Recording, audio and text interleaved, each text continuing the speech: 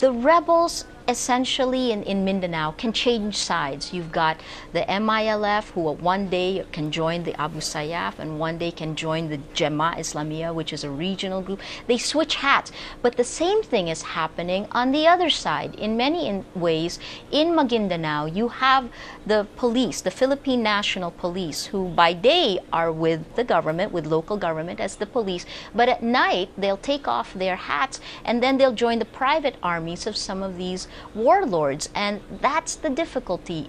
Who is going to maintain law and order? And as law and order breaks down in these areas, it becomes more difficult for journalists to go into these areas and really give voices to the people who are living in fear there. Mustafa, you're going back to Somalia tomorrow. Are you scared? Well, in a way, and in the other, as long as I'm going to do my duty, it is, a culture of fear in Somalia, what's happening, a constant fear. But in addition to that, what I'm getting back with is a courage. You're going back with courage? Yes. But not with a big group of journalists with you, right? Most of the journalists are not in Somalia right now. Where are they covering Somalia from? Most of the journalists are in Nairobi.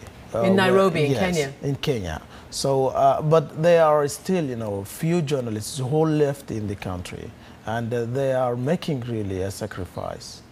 Mustafa, thank you. And Maria, tell me precisely what it is that gets journalists into such terrible trouble in the Philippines. Is it organized crime? What is it that they're reporting on that nobody wants them to report on?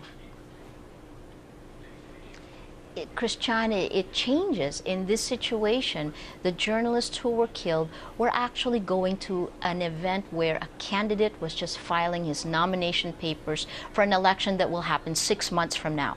That's all they were doing. And yet they died in that process. In other instances, you've got journalists who were caught in local conflicts. You've got, this one is a political election-related violence. You've got clan wars. You've also got the conflict between the insurgents, the Muslim Islamic Liberation Front, the Moro National Liberation Front, and the Abu Sayyaf group, which, as you know, has been connected to Jemaah Islamiyah and Al-Qaeda. So the conflict comes in different areas. It's a complex situation, and as a journalist working in Mindanao, you have to be able to develop a sixth sense to avoid areas where law and order is so weak that you can't tell where the danger is coming from, and yet continue trying to tell the story of the people who live in those areas and are trying to go about their daily lives. Well, of course, we wish you all the very best, both of you, Maria Ressa, Mustafa, Haji Abdi Noor, in two of the most dangerous countries for journalists in the world. And to learn more about journalists who've been killed in the Philippines, go to our website, cnn.com/Amanpour. And next, the Hajj starts today. Who speaks for modern Islam?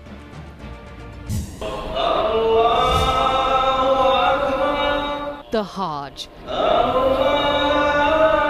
a sacred annual pilgrimage of millions of Muslims from around the world to Mecca, Saudi Arabia, the holiest of Muslim meeting places. The Hajj is both a search for and symbol of Muslim unity. Those who complete its rituals over 5 days are believed to be forgiven for their sins. Yet beneath the powerful appearance of unity, deep schisms divide Islam, such as rivalry between religious sects, the Sunni and Shia, and stark differences over the role of women, terrorism, and the real meaning of jihad. Some Muslims prefer to focus on their common ground, like this imam from California. A lot of times the division that you see, it's cultural, and if you look through that, you see a lot of unity between the people. Yet strained relations between the Sunni majority in Saudi Arabia and the Shia majority Iran have government officials working to keep the peace. We appreciate the latest positive messages by Iranian officials. We hope that no unwanted incidents happen during the Hajj season. Both Shia and Sunni pilgrims here say Muslims should not let their differences divide them.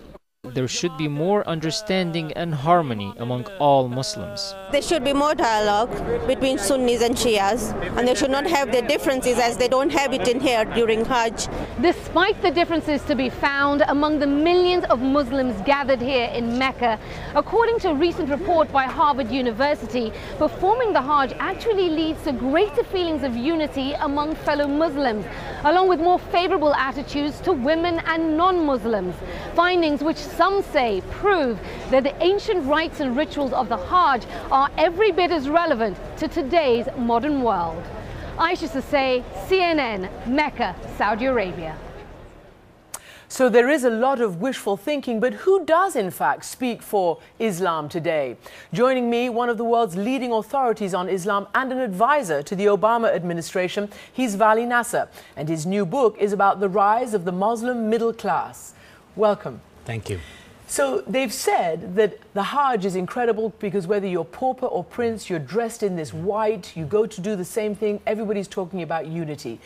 What really will bring unity, and is it possible?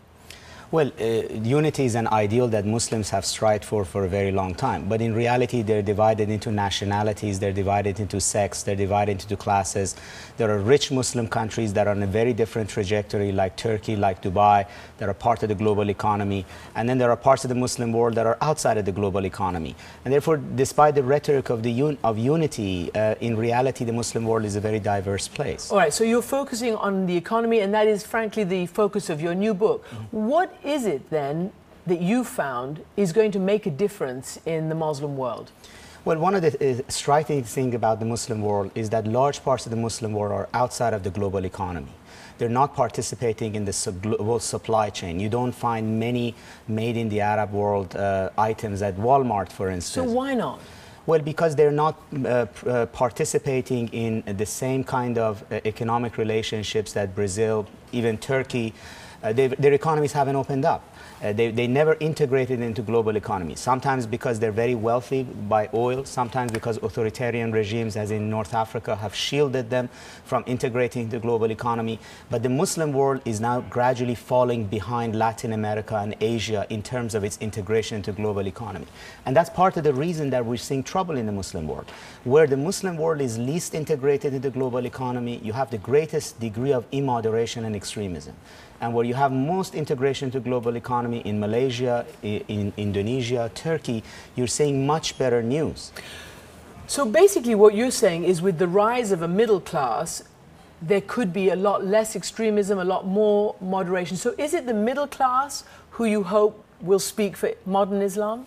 Yes, and that they will sponsor and they will subsidize the right kind of talking about Islam. When you go to places like Turkey or Dubai, where you have businessmen, up-and-coming wealthy people, you see that they want to go to malls, they want to go to movie theaters, they want to eat well, stay at good hotels, they want clean mosques, and they prefer a kind of Islam that is about values but not political action. They just don't see jihad as good for their business or good for their image. You know, it reminds me of Thomas Friedman when he once wrote that any country with a McDonald's is a country that won't go to war and that will be at peace. It's not exactly worked that way. Do you really think that, and what is your evidence for a rising middle class being non-extremist, non-militant, non-terrorist? Well, we're seeing it in countries that are having now a middle class that is tied to a private sector, that is tied to a global economy. When you go to a country like Turkey, you go to the heartland of Anatolia. But Turkey is secular, remember, officially secular. What about in a country like Iran? Well, even in Iran, you look at who supported the reform movement in Iran. It is the middle class that was the product of economic openings of the late 1990s and late 1980s and 1990s when the oil prices was low. It is those people who, as they've become richer, want to consume better, want to be part of the world, want more cultural opening, and want to also be able to sell more of what they produce to the region, and want to be able to get foreign investment into Iran. And who opposes reform in Iran tend to be people who rely on government entitlements and have no vested interest in globalization. Let me play this segment of the speech that President Obama gave in Cairo to the Islamic world. The enduring faith of over 1 billion people is so much bigger than the narrow hatred of a few. Islam is not part of the problem in combating violent extremism. It is an important part of promoting peace. So, he stated something which many Muslims would agree with. However, the fact of the matter is there are segments of the Islamic population who resort to violence and extremism. What do you think, as he considers Afghanistan, the Middle East, let's say the Palestinian territories, what do they need to focus on? Is it economic empowerment? Well, economic opening that then creates a private sector or an economic arena within society that is vibrant, that then would support wealth and wealth generation, etc. When you look at a country like Indonesia, you think of 2002 Bali bombings. Indonesia has steadily become more moderate and is moving in the right